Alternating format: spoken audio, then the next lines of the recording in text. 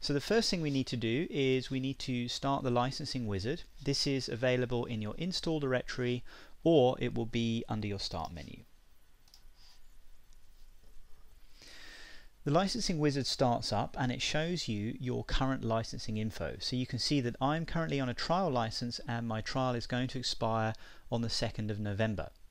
Now, if I've purchased SciChart, I will have received an email rather like this, and this is a SciChart license certificate email, and it will contain one or more developer license keys. So these are your serial keys which you use to activate SciChart on your computer and claim the license for yourself.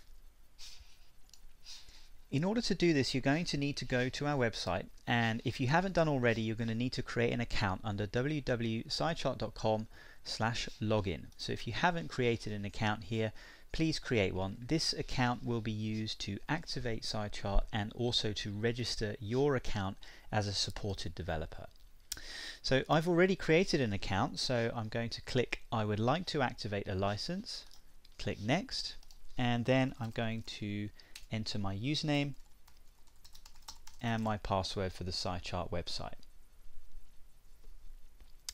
Now, if my username password is correct, it will show me the serial key box. If it's not correct, it's going to tell me that this is an incorrect username or password. Please head over to our website and create one.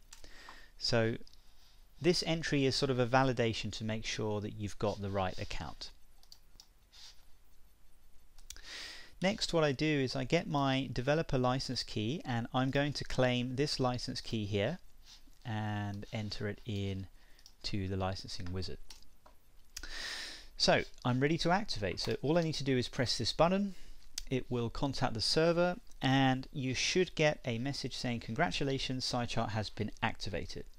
If there's an error, it'll be pretty obvious. There's a very big red box which will come up here with an error message and a button to contact support if you need it. So we click OK, and now you can see that my license type is full. It expires in a year, and its order ID 123456789. Product code is WPF Pro, quantity 3, and license to me. So now I am activated. If I run the examples or my own applications on this computer as a developer, they're going to work.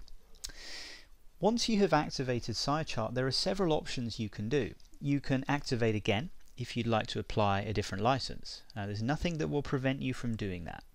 You can deactivate if you'd like to relinquish the license, and you can also enter a license manually if you don't have internet access. Next, I'll show you how you deactivate. Make a note that this is licensed to Android ABT software. You're going to need to put in your username password that you used to activate.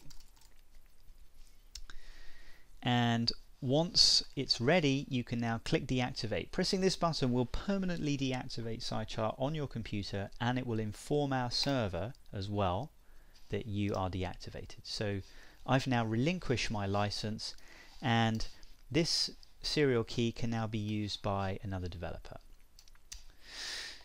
So what if you want to activate SciChart or apply a trial license and you don't have the internet? I'm going to show you first how you can apply a trial license key. So let's say that if my trial has expired and I want to continue using SciChart, I may contact support and ask for a trial extension. So in this case, let's assume that I've done that and tech support has given me a trial license key. Now, a trial license looks like XML, so I'm just going to paste it in here.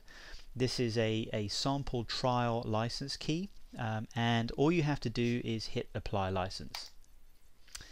And we go back and we can see that my trial is updated. So that's how you apply a trial license key.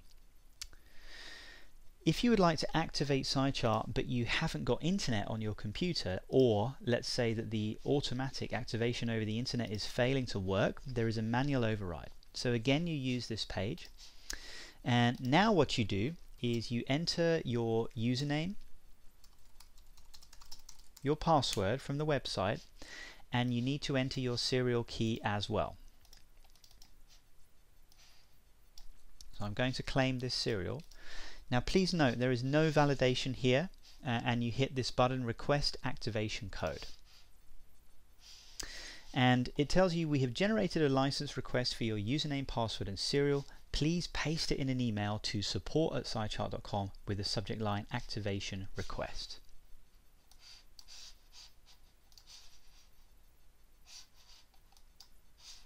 I'm going to hit OK there, and you can see that it has created a email here. This is the Windows 8 mail app, and it's actually really buggy. This is not my fault, but the email is support@SciChart.com, but the Windows 8 mail app thinks it's Jack Lewis, which is very, very helpful. Now it will generate an email like this: Dear support, can you send me a manual activation code? You need to send that off to us, and one of our tech support team will get back to you with a response code. So if you go ahead and send us that email containing your request code in here, support will activate your license on the server and they will send you back a response. So this is an example of what a message might look like. So I've shown here your activation code is attached. Please enter this into the activation wizard, and when I click on here, there's going to be a activation code that you can copy and paste in here. So what you want to do is you want to paste that activation code in and click on Apply License. And it should say, congratulations, SciChart has now been activated on your computer. And if we go back to the main screen, we can see that my order expires on the 4th of October 2015. It's a full license. It's SciChart WPF Pro. It's got the right order ID, the correct quantity, and it's licensed to me. So I hope that this gives you an overview of how you can use the SciChart activation wizard. The activation via the internet is fully automatic. Deactivation via the internet is fully automatic, and the offline feature allows you to enter either trial license keys in here or send us a request and put your response back in here to fully activate your license. If you have any issues with this or any comments or feedback, we'd really like to hear them. Please contact support@SciChart.com.